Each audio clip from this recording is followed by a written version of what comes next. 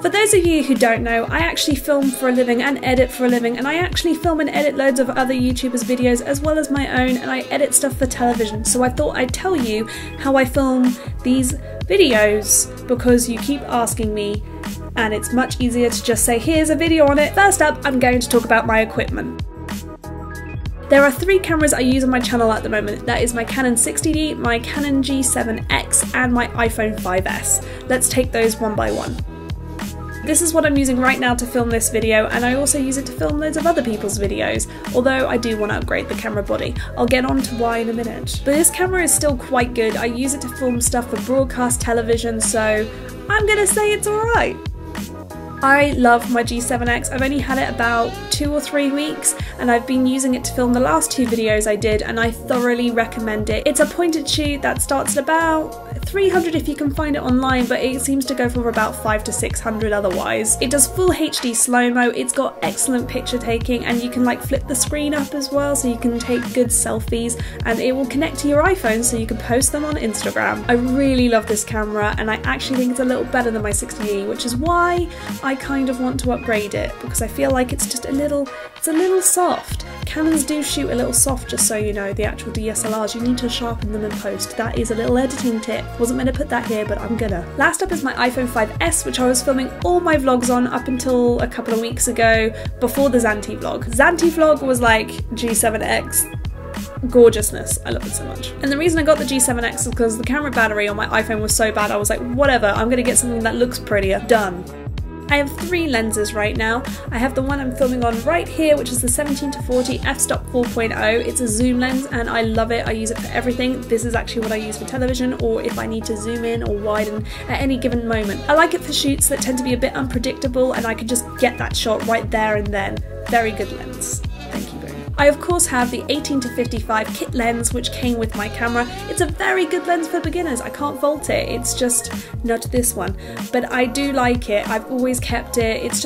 It's a backup. It's a very good backup. I only have 2 zoom lenses. Last up, I have my 50mm 1.4 lens. I absolutely adore this, but because of my cropped sensor, it actually is more of an 80mm. For this reason, I'm actually going to be investing in a 30mm because it will look just as beautiful and pretty, and I think I'll just get more out of it at self-shooting. I can't really shoot myself on the 50mm, but I shoot almost everything else and everyone else on it. It's just a shame I can't shoot my content with it. By the way, the 30 and 50mm lenses, you just can't zoom. They are fixed point lenses, which means to zoom you need to go closer to the target, and to not zoom you need to get further away. But they are stunning, and it's usually how you're able to create the effect of the blurry background, which by the way is called shallow depth of field, but I'll get onto that in a minute. One last thing I want to talk about with lenses is they are an investment. Lenses should last a lifetime, whereas camera bodies, they tend to be built like tanks and replaceable every few years. So if you're going to buy a DSLR, I recommend you spend the money on the lens and maybe get a cheaper camera body, because I think you'll get more out of your content that way. Most beginners can get the 700D, I think it's called in the UK at least, camera, and I think they have a lower model as well. Both of those are great beginner cameras, but invest in your lenses and then your content should look really pretty. Problem is that lenses are expensive, but now you know.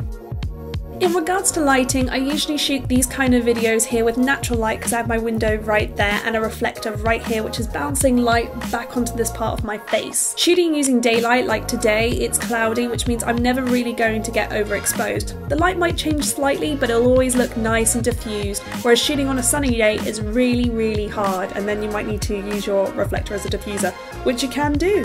But reflectors tend to go really stupidly cheap, like about £10 on Amazon is how I got mine, and I love it so much. It's like a basic to my kit, and also you can reflect different coloured lights on someone and make it look really pretty and artsy. They're just necessary. If you can't get hold of a reflector though, just put tinfoil up on a stick if you can and try and bounce light that way. It works equally as well and it's super budget friendly. Doing stuff with a camera being my job, I actually have some professional equipment as well. I came into 2 amazing LED light panels which are really expensive and are only an investment if it is your job. I'm telling you this now, but they are incredible because I can put filters on that adjust the light temperature on them. It's a lot like gels on hot lights. These are cold lights, so they never heat up the room. Everything looks great and they tend to flood the room with light, and I use them a lot on my clients for when we're in dark bedrooms. If you're wondering what filters that I use, I just tend to use the clear white one. It diffuses the LED light bulbs and it looks really nice and soft. In regards to sound, I actually record it separately. Hello, I'm even closer and louder now. That's where my microphone is. It isn't on top of my camera like most people's is with a Rode mic. There isn't anything wrong with a Rode mic, but I feel like it gets a lot of noise from the camera because the camera uses its auto gain and it's not pretty, whereas this is much clearer and I can sync it up in post. I recommend if you can do that, do that. I'm using a H4n, there are much cheaper alternatives available, but I also will be upgrading to a H6. And I do use the Rode mic that plugs in, but I just tend to use it as a backup in case my H4 will fail, especially on shoots where we're getting interviews live and we can't repeat them, for example for television stuff. That wasn't the best sentence, but you know what I mean. Other random bits I have as part of my kit is I have several light stands. This is for my light stands. I could put my G7X on them as well. I could put my audio recorders on them. They're very, very useful piece of equipment just to stick stuff on, because a lot of camera gear tends to come with the little bit on the top that you can screw it in. I also have 3 tripods, which I know is excessive, but I have one professional Boss one that's absolutely incredible that I came into with from a friend again.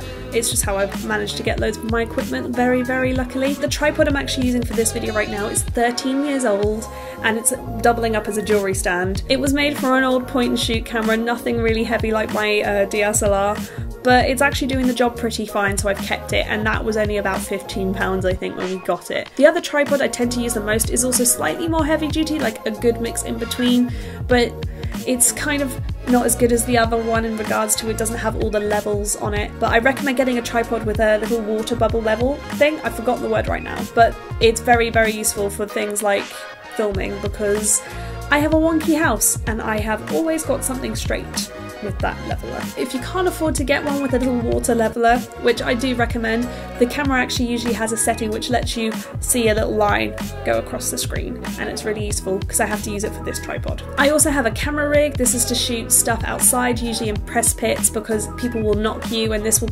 stay more steady than my hands and keep the camera more away from me so I can catch it if I fall, which has happened.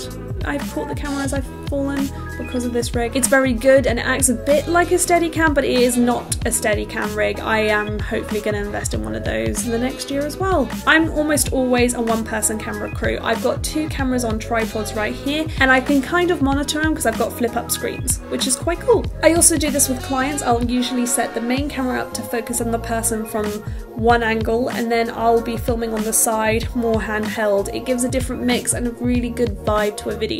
If I want something handheld when I'm filming on my own, I'll just do that in post and make it look like there's someone else there when there's not. However, if I have to shoot outside, I typically have to kind of bribe a friend on board. Like my housemate Bing when we were filming on a train, because I wanted to show people how I did my eyeliner on a train, I bought him a coffee afterwards because that was not enough payment, but it's all I could do that day. You've probably already learnt this from Instagram and not even know, but you can split the camera into thirds. Your eyes should usually cross about the top third part, even if it means that your head is slightly cut off. It works so much better, trust me on this one. But you also don't want to have them too high because it looks really weird, just so you know. It's usually better to have your subject slightly offside than dead in centre. It just feels more friendly, like you're being chatted to. I've done dead centre stuff though and it's also worked. It kind of depends on the content you're creating. You remember when I was talking about shallow depth of field? So actually I'm super close to this background, I can literally touch it, but my stuff over there is blurry and that's just because I'm further away from it. Lenses like a 30mm or a 50mm or an 80mm will help you achieve that because it will focus on the one point you want it to and nothing else. But essentially in 3 steps is lower aperture on camera, subject closer to camera, subject away from background, and that's all you need. Lastly, I want to talk about the art of B-roll, which I feel like is only just starting to get used a lot in content, and I really like that. B-roll is essentially your second lot of content. It's not the main one of me talking, but it's like the shots of my cameras. It creates interest in the video, and I love it so much. And that is how I film my videos and other people's videos on YouTube. It was probably one of my most requested videos in my comments. The only other one I can think of that's equally as popular is people want to know how I edit my videos, and I can do a basics kind of editing thing. Just let me know in the comments down below if there's anything you want, and I'm thinking of doing 1 to 2 minute videos on editing basics if you want to know. Also, before I go, this video didn't go out to sub boxes. I spent a lot of time on that video. It's a vlog. I really like it. It has lots of my friends in it, MCM and BeautyCon, so don't forget to check that out. And if you liked this video, don't forget to like it, and if you want to subscribe, you can subscribe for more. I will make more stuff. I try to be regular. I'm going to say regular because if I say weekly, it's like jinxing it. Anyway, I'm going to wait for you to click here. Don't worry, we've got all the time in the world. And then I'll switch off the camera. It's a mighty fine video though. You haven't clicked it. You know what, we should just go. I'm just gonna switch this off. Goodbye.